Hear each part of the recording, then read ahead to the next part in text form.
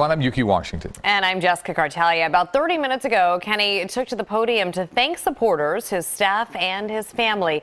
Here are the numbers broken down for you. Kenney took 66%, while State Senator Anthony Williams 23%, and Alan Buckovitz took 9%. Eyewitness News reporter Greg Argos is at the National Museum of American Jewish History tonight, headquarters for the Kenney celebration. Greg?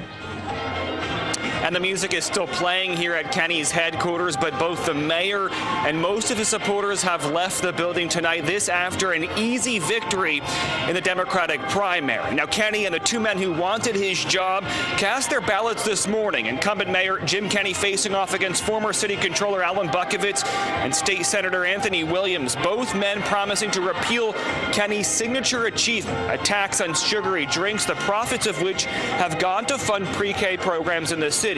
But neither of those Democratic contenders were able to pull off an upset. And moments ago, Mayor Kenney accepting his party's nomination. When we started this journey back in 2015, we did something remarkable. We were able to bring people together from all across our city, from all walks of life, to unite around a common message that every neighborhood matters.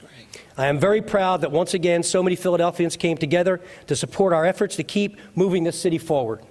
Serving as your mayor has been the greatest honor of my life.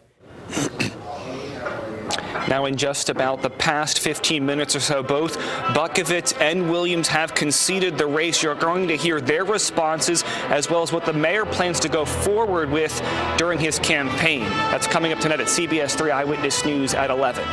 That is the latest live here in Center City. I'm Greg Argos, CBS 3 Eyewitness News. We know that song, Greg. Thank you.